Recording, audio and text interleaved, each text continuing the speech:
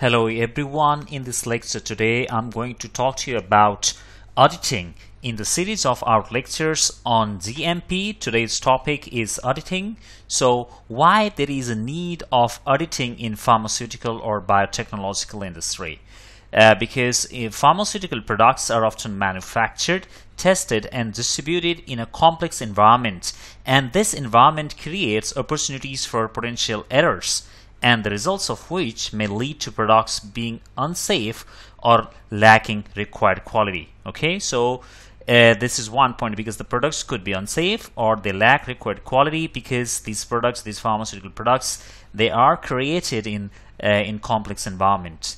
So therefore the pharmaceutical companies, they are expected to have effective quality assurance system, and they should comply with the regulatory requirements, including PICS, WHO guidelines, TCA regulatory guidelines, ICS guidelines, FDA CFR 21 and FDA guidelines, national pharmacopoeias, and company policies. Okay, so this is the brief introduction.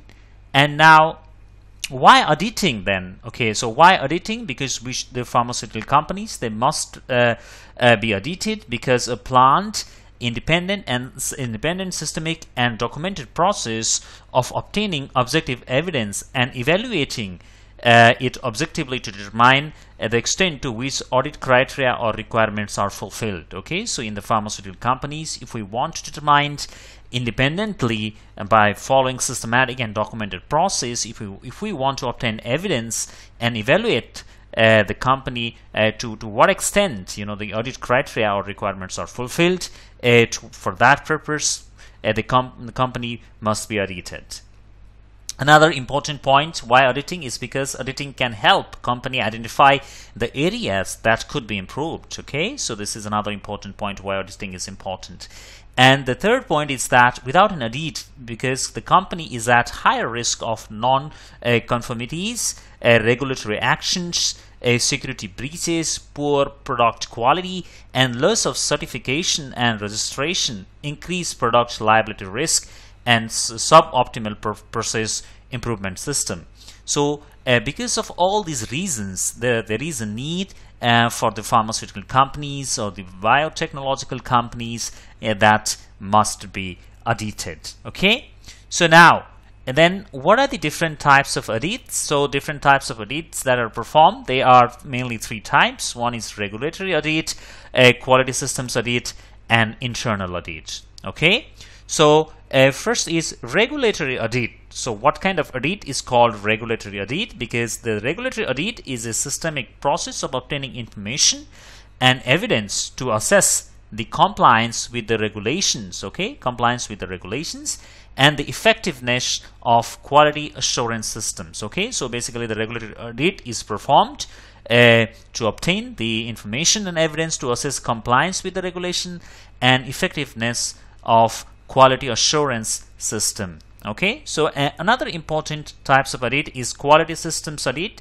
So it is also the systematic process of obtaining information and evidence to assess the compliance with the regulation, but here the effectiveness of quality management system. Here it's the quality assurance system, and here in the quality systems audit, the purpose is to assess the compliance with quality management systems in addition to regulatory compliance. Okay, and the final audit is the internal audit. As the name suggests, these audits are conducted by quality department of the company against both regulations and internal quality management procedures. So these companies are conducted by the these audits are conducted by the companies themselves, or by the other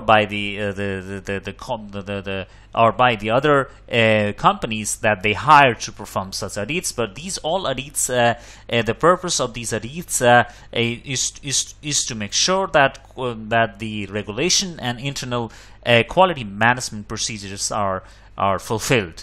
In who performs this kind of audits? These kind of audits are performed by, if the company is performing the audits, then it's the quality assurance department, okay, QA department.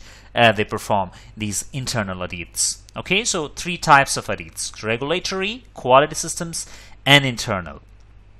So now the audit process tools. What are the different tools that are available for audit processing? So basically system-based audit approach. This is tool 1. Linked-based audit approach, risk-based audit approach, forensic audit, for-cause audit, and data integrity audit. So what is then system-based audit approach? The entire purpose of having a system-based approach in which the systems are independent yet integrate into each other seamlessly is that having a system-based inspection compliance program ensures that the organization is equipped with the ability to assess whether each of the system is in state of control. Okay, so another type of audit process tool is linked-based approach. Here, an audit of a linked processes is a comprehensive examination of processes to verify that they are performing as intended, and processes generate results, and linked processes process audits determine if the results are accurate and they are being generated by effectively managed processes. Okay, so this is linked-based approach. Another approach is a risk-based approach. This is a relatively new way of obtaining evidence independently and objectively regarding assertions about a process for the purpose of forming an opinion about the process and subsequently reporting on the degree to which assertions are implemented. Forensic audit, as the name suggests, this is an examination of firms, individuals, or financial records to derive an evidence that can be used in legal proceedings. Okay, the forensic term, it always indicates the legal. So the forensic audit is the examination of firms or individuals' financial records to derive an evidence that can be used in legal proceedings. For-cause audit, it is an audit performed to examine a specific quality failure or a process deviation and to prepare for a regulatory inspection. Okay, so this is for-cause audit.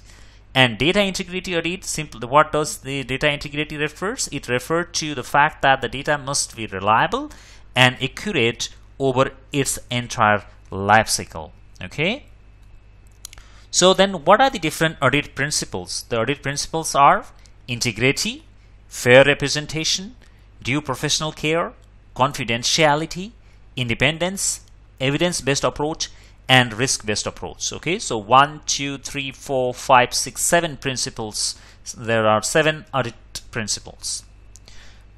So the next point is the art of auditing. Okay, so there can be different styles because different people, they have different styles, and also how the auditing is performed also depends on the knowledge and experience of the auditor, and that will also result in different depth of the audits. And the variability, it refers to an understanding of what an audit is expected to achieve should help to limit variability, and a good understanding of type of process also helps. Okay, so to limit the variability, so it's required that the auditor understand okay, what is to achieve after the audit is being performed. Okay, so then scope, even though a single quality systems may be in a place, but audits need to cover enormous scope of manufacturers. For example, for GMP environment, from vitamin tablet to sterile vaccine. Okay, so how the variable, how broad the environment is, from vitamin tablet to sterile vaccine. And also ISO 13485 medical devices, for these, let's say for tongue depressors to a pacemaker. So the audits need to cover the wide scope of the manufacturers.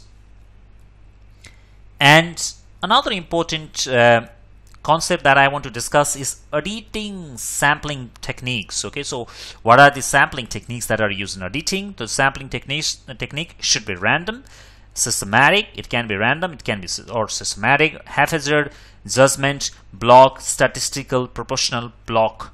So sorry, block has been repeated twice. So these are the different sampling techniques that can be used in auditing.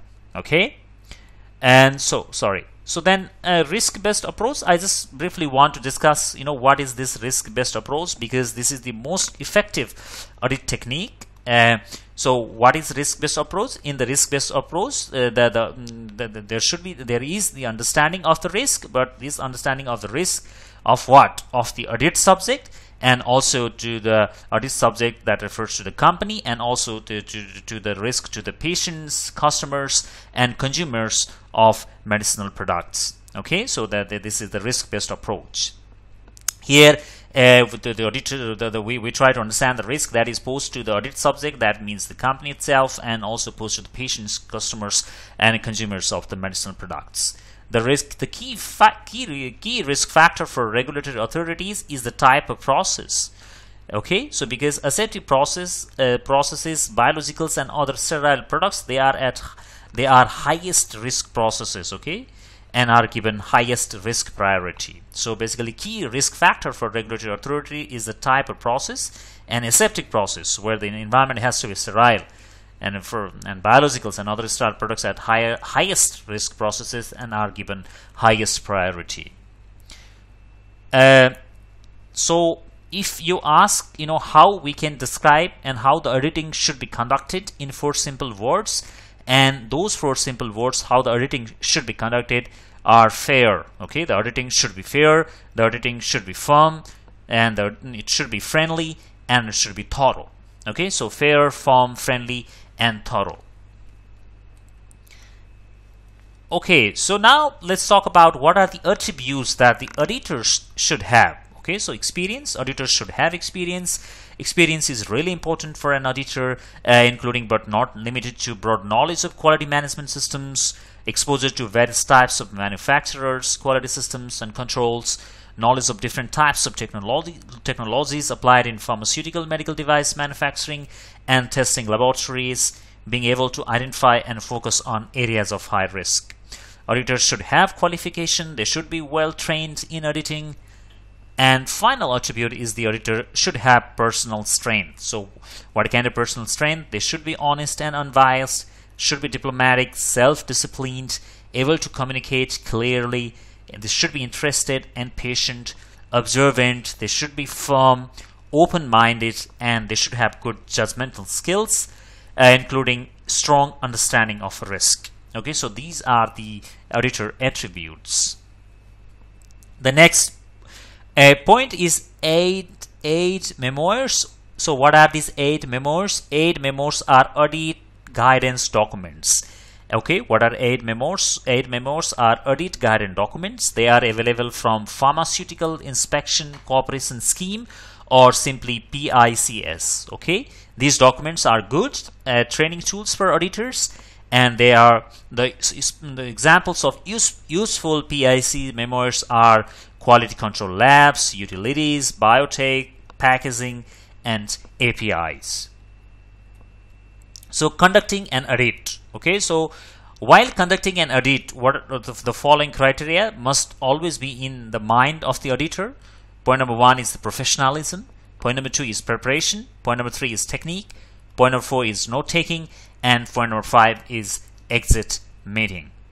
So professionalism. So what does it mean? It means that the auditors, they should establish a good rapport by maintaining their professional image throughout the audit process and the follow-up phases. They should always be professional. The auditors should always be professional. They should remain professional even if the auditees are not being professional. The auditors should be polite and courageous. The auditors should be sensitive to people reactions. The auditors should be properly prepared, and auditors should be punctual, clean, and tidy. So another important point is the preparation. So the auditors, the agenda auditor should always prepare in advance. So what they should, the preparation should always contain the purpose and the scope. The agenda should always contain the purpose and the scope, auditors attending, and the role of different auditors in the audit process. Approximate timings of the different phases of the audits, for example, introduction, presentation of the site capabilities, organization, tour, document review, and closeout meeting. The agenda should also state if there is a debrief at the end of each day or not. Okay, so there should be preparation. Auditors should ensure that they are clear on the audit plan, and they should never waste time of the auditee, and should be precise all the times. And auditors should know that loosely phrased questions attract loose answers. And next is the technique. So the auditor should develop a consistent and professional technique, should maintain concentration and focus, think risk and stay balanced. The auditors should not criticize people, avoid disputes, and they should allow people to save face. And taking notes, auditors should take good notes on what, where, and when. Okay, so what, where, and when. And these notes should be accurate and legible, and these notes should be used for exit meeting and final report. So these notes are used for exit meeting and final report. So exit meeting. So what is exit meeting then? Exit meeting is in the exit meeting the summary of your findings prior to submitting your audit report. This should incorporate, and all deficiencies in the exit meeting should be discussed at the exit meeting, and those of significance should be stressed. And exit meeting should encourage management to invite all concerned. And in the exit meeting, the auditors should summarize the findings for each department, and that should include the strength of the department, weaknesses of the department, and the areas of the concern. Okay.